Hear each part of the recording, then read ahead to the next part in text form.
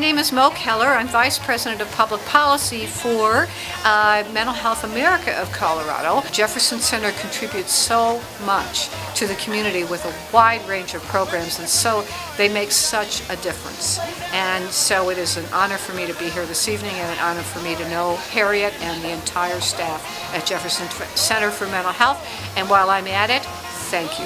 Johnny, go, go, go, Johnny, go, go, go. We come every year, and it's a wonderful event that we get to celebrate for Jefferson Center.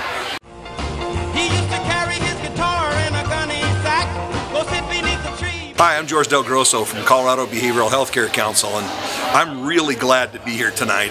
It's not only a wonderful location to come and enjoy, but also to be here to celebrate with Jefferson Center for Mental Health. Go, go, go, Johnny, go, go, go, Johnny, go. This is a Schnitt family. Oh, I've been involved with Jefferson Center since the 70s. We are here to support JCMH and individuals that have mental health issues.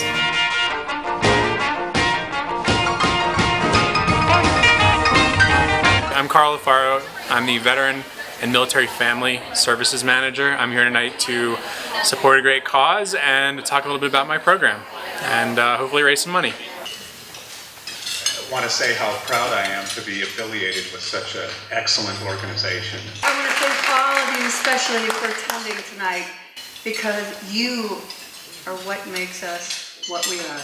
I'm so proud of the work that Jefferson Center has been able to do for our community. The thing that I know really clearly and in my heart is that we could not do the work that we do without all of you and all the people in the community who support us, who care about our community and care about the services that the center provides. So right now you all just need to give yourselves a big hand, because you are so important for what we're able to do.